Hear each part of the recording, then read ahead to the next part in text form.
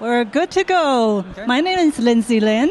Hi, everyone. My name is David Lin. And today, Tuesday, October 11, 2011, one day after Thanksgiving, we're here at the press release of the 15th Annual Toronto Real Asian International Film Festival.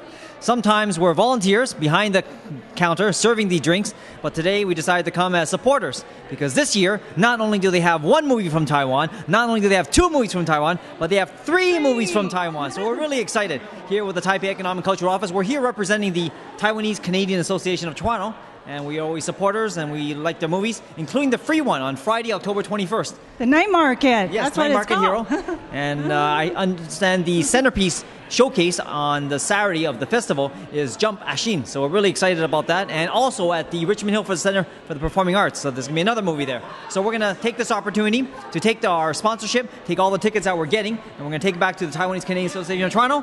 And we're going to promote it there, get a whole bunch of Taiwanese people to expand the Toronto Real Asian Film Festival. So I think we only have one last thing to say. Happy birthday, Real Asian!